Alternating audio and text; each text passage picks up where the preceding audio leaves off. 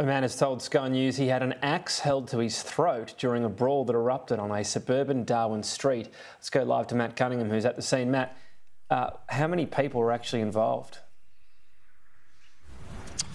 Well, potentially a dozen or more, Tom. If you have a look at this vision that was taken by a woman who lives in a block of flats next to this street, it's quite confronting. This happened at 1 o'clock on Friday afternoon in the suburb of Moil in Darwin's northern suburbs. And the woman who shot this vision says that she was terrified by what she witnessed outside her front window. Now, I have managed to catch up with one of the people who was involved in this incident. He says that the people involved were from the community of Wadair. We know there have been a lot of issues in that community over the past 18 months, a lot of clan violence taking place in Wadair, a lot of people from Wadair also moving into Darwin, and we're seeing some of that violence spill out onto the streets here. But this man, Rocky Kumaiyi, has told me that he was threatened and had an axe held to his throat during that confrontation on Friday. To my sister's camp, but just ran near. He was running. They came with the minibus. They came running with the axe. Why did they want to attack you? I don't know. I've also spoken this morning with the woman who shot that vision we just showed you, Tom. She says that she's absolutely terrified after having that take place next to her home. She lives there. She's a single parent, lives there with her 2 children, including a 6-month-old baby. Here's a bit of what she had to say. I was in my bedroom with the aircon and it's really noisy, so I heard screaming outside. And I went to see what's going on, and I saw a bunch of people holding a guy down with an axe at his neck here.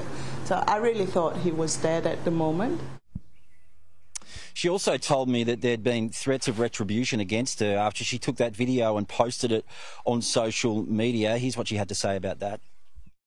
The next day I was sitting at my balcony having a break from the baby, and there was a man who came. He was starting yelling at me, threatening me. This is my land, you can't do stuff like that. You're the one who took the video, swearing at me a lot.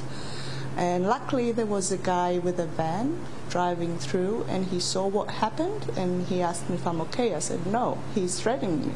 So he called the police.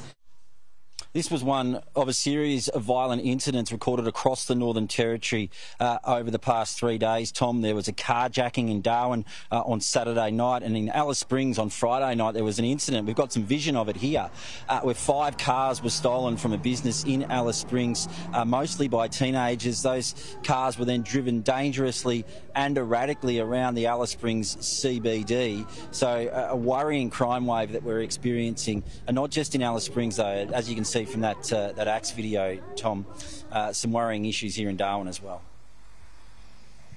Yeah, you revealed on Saturday the NT government has asked Police Commissioner Jamie Chalker to resign. Any comment yet from the government? None, Tom. We are waiting to hear from the Northern Territory Chief Minister, Natasha Fail. She is expected to give a news conference at around about lunchtime today, so perhaps in about 2 hours' time.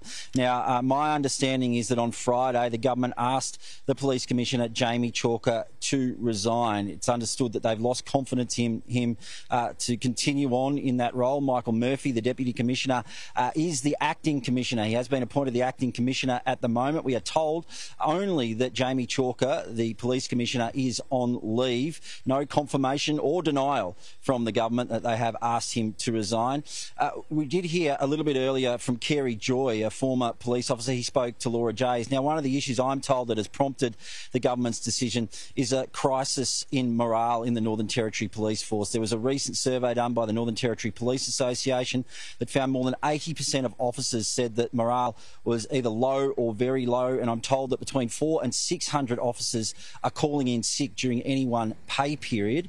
Here's what the former police officer, Kerry Joy, had to say about police morale. My associates or ex-colleagues that are still in the job are constantly incredibly understaffed. The volume of work in Alice Springs is unbelievable. The amount of investigations our officers are carrying is terrifying, coupled with the fact that they don't have any faith or trust in their commissioner.